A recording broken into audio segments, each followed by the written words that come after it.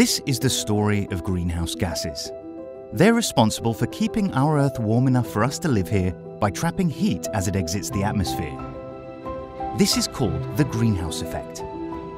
There are different types of greenhouse gases that occur in two ways: through natural processes and through human activity. Before the Industrial Revolution, about 150 years ago, the Earth's temperature was stable.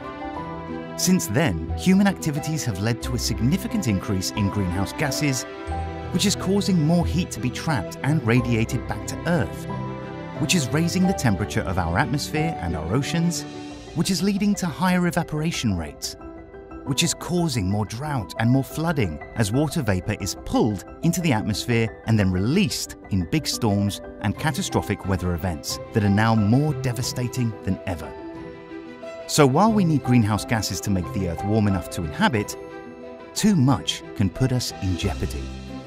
As carbon dioxide, CO2, has increased to dangerous levels because of industrialization and deforestation, it has become the greatest contributor to climate change, posing serious risks to individuals, organizations, and the global economy. Here's an eye-opening fact. CO2 accounts for about 80% of all US greenhouse gas emissions from things we all do in our professional and personal lives, like commuting, flying, and heating homes and office buildings. Similarly, nitrous oxide and methane have increased exponentially over the past century too because of agricultural practices. Our food choices also impact our planet. Actions matter.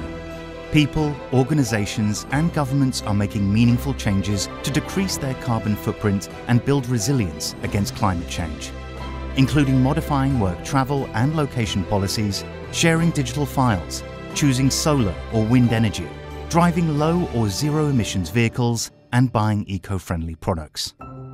Now, more than ever, we've got to learn and act like our future depends on it, because it actually does. The heat is on.